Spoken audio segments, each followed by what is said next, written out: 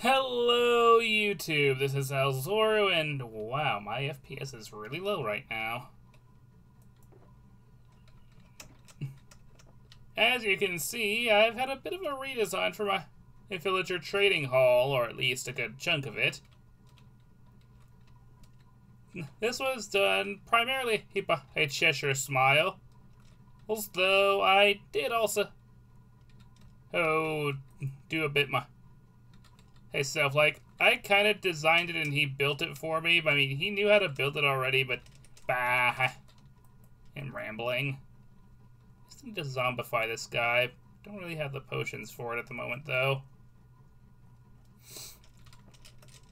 Anywho, welcome everyone to another episode on the Globecraft Season 6 server, where I have been able to get a lot more golden carrots.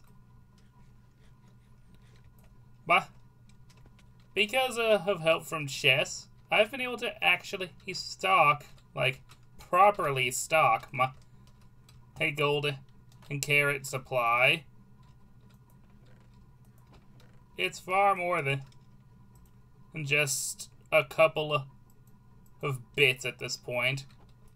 In fact, let me show you exactly how well I've been doing. But first, I should really deposit my diamonds. No, dang it. Right, riches box.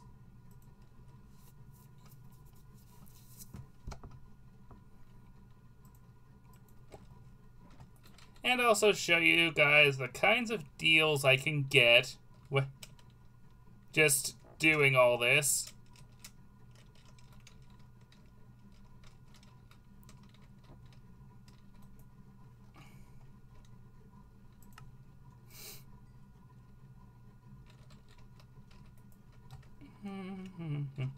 Right, I already got all of this, guys.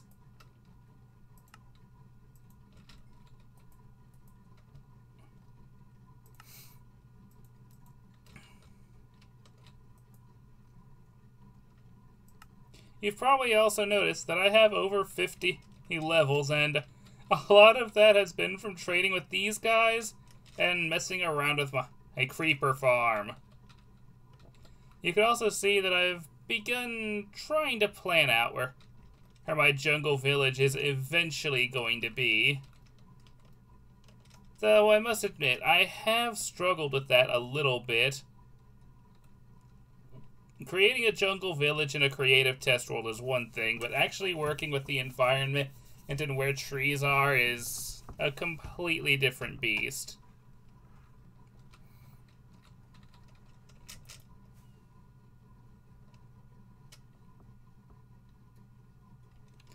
Ah.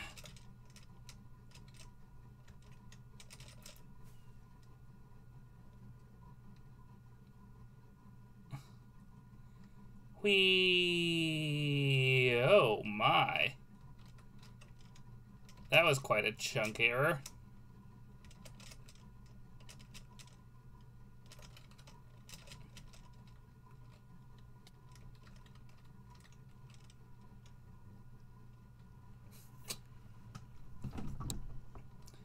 But yeah, I've already spent a little time. I'm having a friendly chat with my fellow carrot seller, or Fluffykins. Fluffy? He sends a Fluffy. I'll just call him Fluffy. Wherein I may or may not have shot them.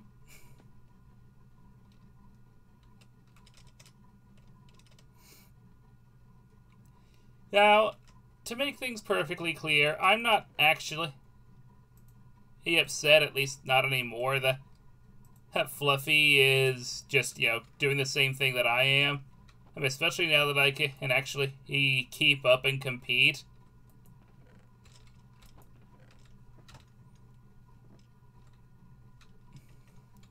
Like, now that I've actually been able to get everything a bit more, I don't think organized is quite the right word, but now that I have a better position, or rather, I'm in a better position, and I suspect things will go better for me.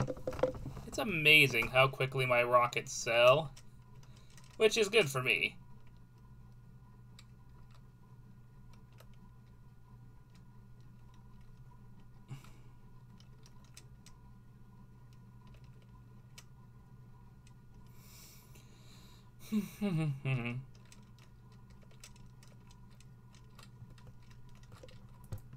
Ooh. Oh, wait, I've already read that. I'm silly. Jess is away for a bit, and so I'm hoping to help him mess around with keeping this place stocked. I can't restock everything, unfortunately, but I can restock a fair few things.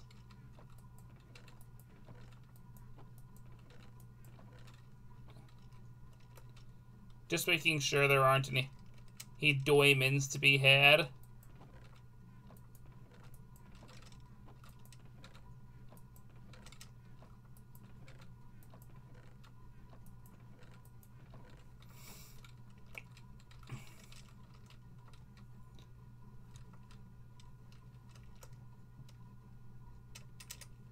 Whee!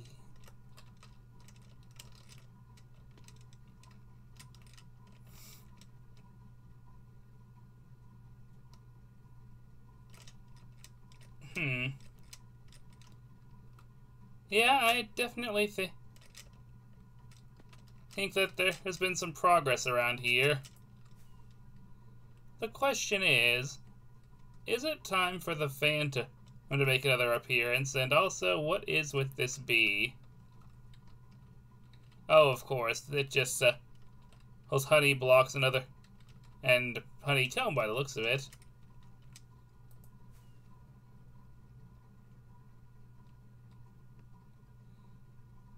I still think that whatever Kippy is doing is kind of illegal, but hey, I'm not one of them. It's like, it does kind of break the rules, though. Or at least, as far as I can tell, like, okay, so the rules of the shopping district, as I understand them, is that you're not allowed to have a general store. Your shop has to have some sort of theme, and you're only allowed up to 3 shops. What Kippy is doing is that he's got a shop that has multiple floors, some of which have different themes, which, in my opinion, is still basically a general store when you get down to it. It's just some of the floors have different themes to them, which I guess kind of bends the rules in a way. Not that Kippy's been on or anything, but still.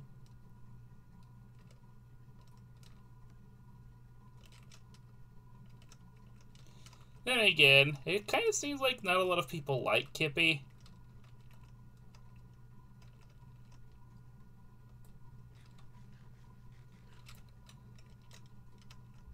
From my experience, Kippy did like one nice thing for me, and also one a not so nice thing for me. Like, at one point he kind of threatened to kill me. Although nothing ever came of it. And at a different point during the mod season, which was admittedly quite short, he sold me an elytra for a pretty decent price. All things considered.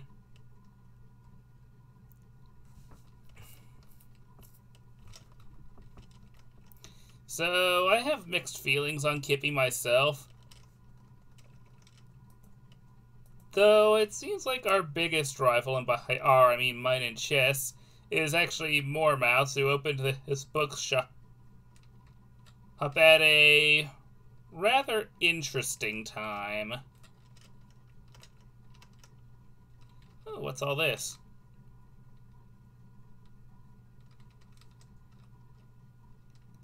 It looks like this one hasn't had anything done with it yet. If this wasn't a mushroom island, this thing would be filled with mobs. Mark my words.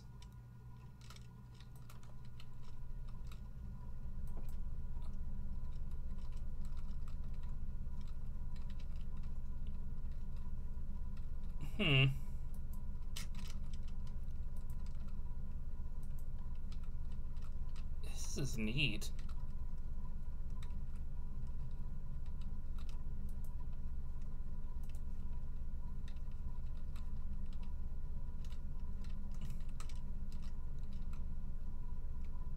Aw, that's sweet.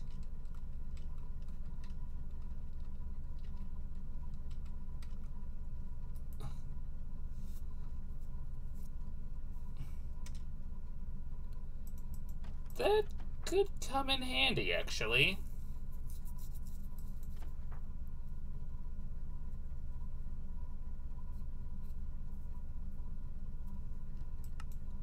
On the other hand, I don't really want to give money to Mouse, considering he's kind of our biggest competitor at the moment, so...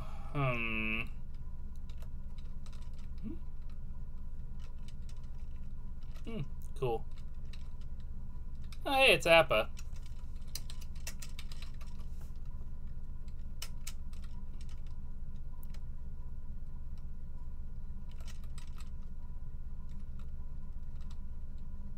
The peeping sheep. Oh, peeing sheep. Well, that makes more sense, and also, oh my lord. Head spike. My goodness.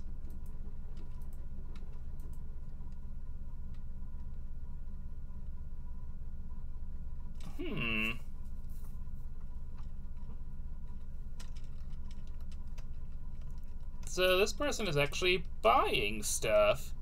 And I do actually have a villager head back at my house, so that could be a quick diamond for me.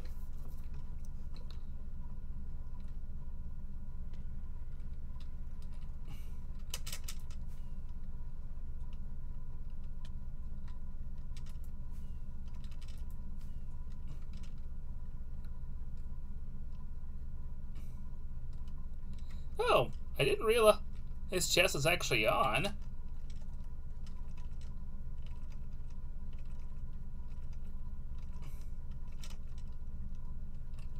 Did I take the wrong path? Nope, this is the right one. Whew!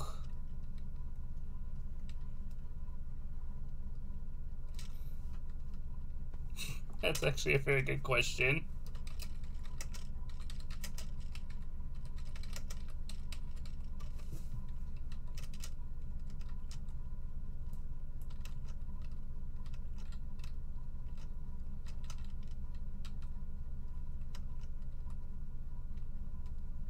Why did I come here again?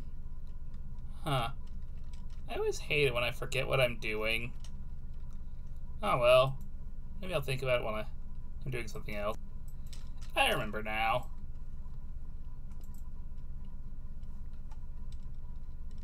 There we go.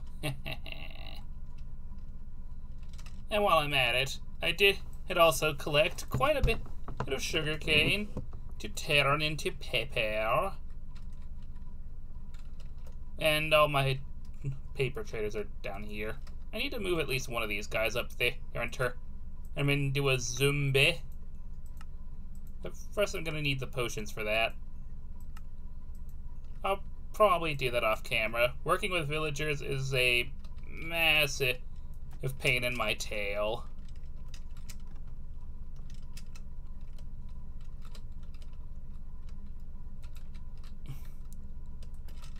Oops.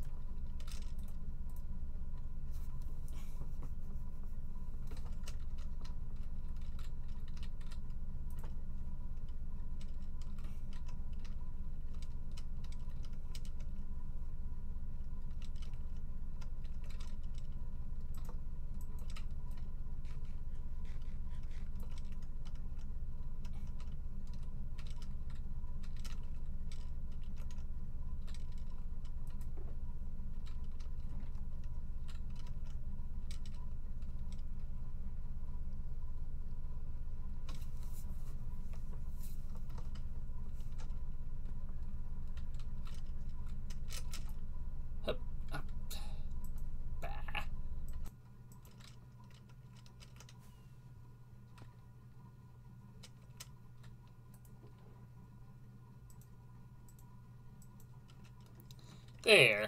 Easiest diamond I ever made. Who owns this thing anyway?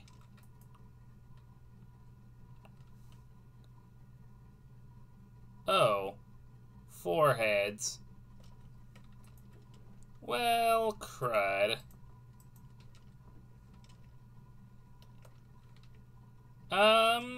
Well, I do have a solution for this, though I'm not sure if Lorna will be okay with it.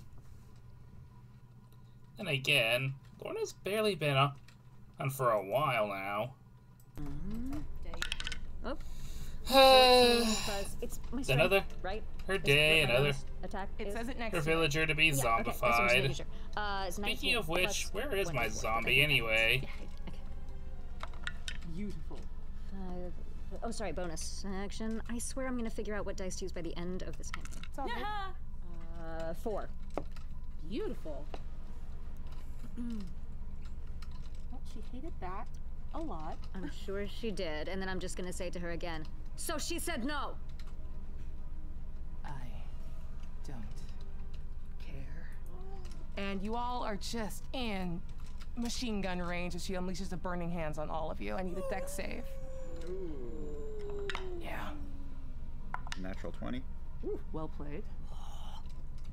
It's an 8, but I do have plenty of fire resistance. Mm-hmm. And I get to add a d4. Yeah. It's a 9. It's below, but I'll have your damage. How'd you do? 17. Well, okay, Did you add? that's the D4. Okay. This says I have advantage Taking a against bit spells longer than and I'd other like. magical effects. Does this count? This does count. This is a spell being cast at your whole shit. Okay, that's 1 extra, so 18. Yeah. Okay, and 18 makes it.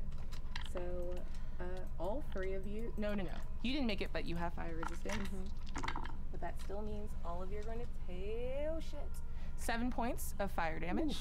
I halved it already. Oh boy. It was That's 14 halved. points. Yeah. Okay. Ooh. 7? Halved to 7. Hey, man, that's not nothing at level 2. Oh boy. I know. So squishy. I'd be halfway gone. And she turns and looks at you very specifically. I've never killed you before. This will be fun. It certainly will. Amazing. All right, and now Mr. Well, is going to get into That it, right? worked out. Sorry, bad Mr. Oh, no, but Sinister Mister is going to leap at good Mister. no. Oh shit, we rolled a natural 20. Oh no! Oh, no, mister. I still have to figure out what I'm going to do with this. Oh no. Okay, Stop, he's gonna. police, murder. He takes. Wait a minute. Takes 6 points of bludgeoning damage as he's sort of tackled. I forgot I had a video in the background. I've been watching Exandria Unlimited as it's been going on. Well, not as it's been going on. Like, I watch each video a couple of days late because I don't really have the time to tune into the actual streams. This is the second time I've done something like this. Wow, I'm unprofessional. With apologies to the Critical Role crew, you guys are awesome. I don't even try to monetize these videos, but, bruh. That's one video that's not getting... that I'm not getting anybody from. I need an editor.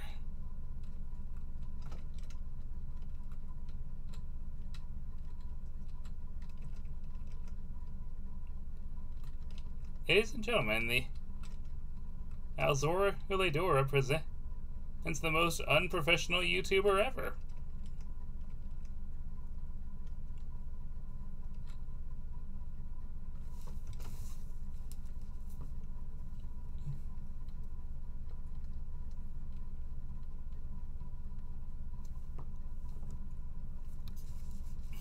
Ah well, I may not be the highest quality, but at least I'm not Hot Jake / Logan Paul. Low-hanging fruit? Yes. Do they deserve it? Also yes.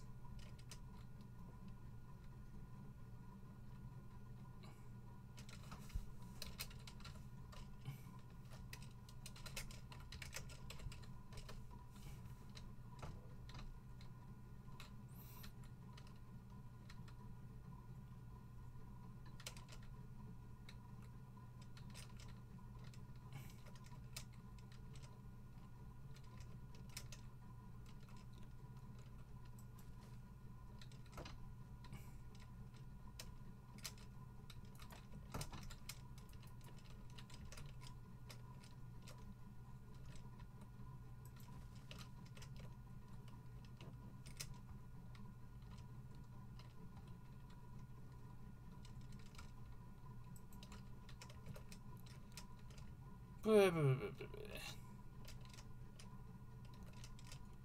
boing, and boing. Alright. I need to figure out some kind of mischief to cause next episode. Maybe next episode is when... And I'll do some more stuff with the Phantom. But I need to figure out what to do with the Phantom. But after all, I definitely need to do something more than just... And... causing minor inconveniences for my own business partner.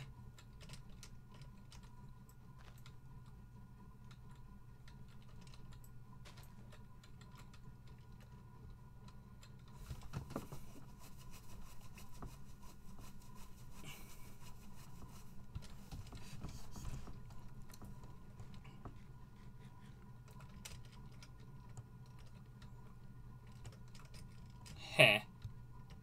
Maybe Chess will try to sell him some of those. I know I give Chess some dark oak wood and also acacia.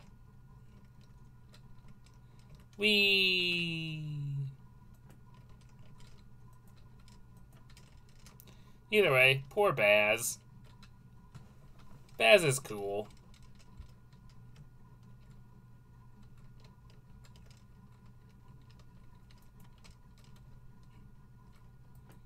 I just love my jungle home. Oh, by the way, I have a parrot. I haven't named him, but I have a parrot. Need to buy a name tag at some point. Also, I should bother my mending villager or see if I can unlock all of his trades. After all, he's been zombified at least once.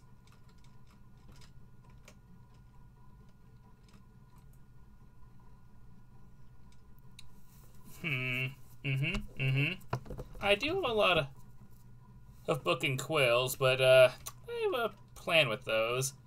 Oh, you guys haven't seen that, have you? Well, this is gonna require a short trip and a short explanation. Well, maybe not a short explanation, but an explanation. And now, through the magic of pausing the recording and restarting, I'm at the so far pretty barren entertainment district. And right now, the literal only thing here is this. A dragon head, created by yours truly. Not meant to resemble me in any way, but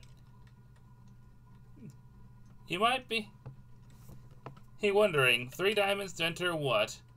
Well, this actually has something to do with something I did in Globecraft Season 5, which you guys didn't get to see. Alzoru's Treasure Hunt. Something I tried to do in Citycraft, but it never really took off there. However, in Globecraft Season 5, it was a hit.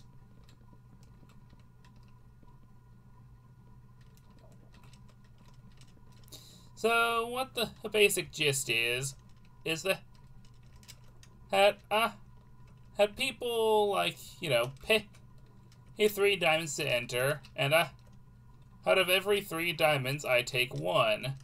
So, 2/3 of the diamonds are left behind. Hella, I only pocket 1/3 of them. What happens to the other diamonds? I hide them someplace, and then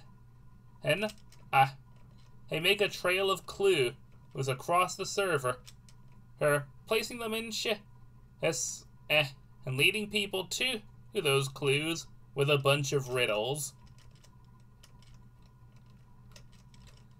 You know, I really don't need these. I'm just gonna check them out here. No!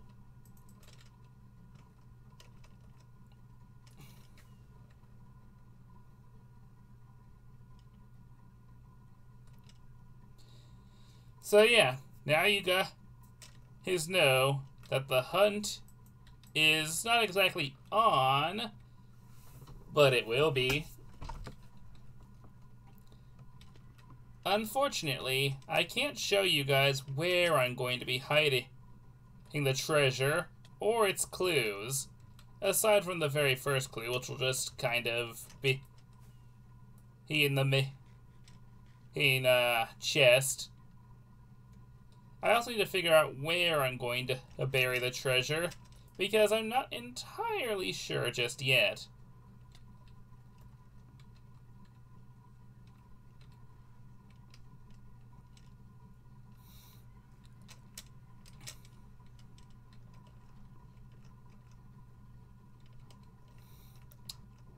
I don't think it's a good idea to hide it at any one specific base. Mostly because... Oh, dear! Mostly because early season, it is always a bit more active than late season. And someone might just find the treasure at their base if I just put it there. And then what? So I'm going to have to be a bit more clever with where I hide my treasure.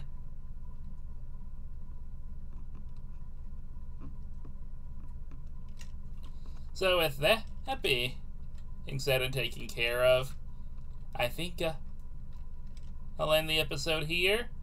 And all of you who behave yourselves, see ya. But, oh, come on. There we go. Like I said, see ya.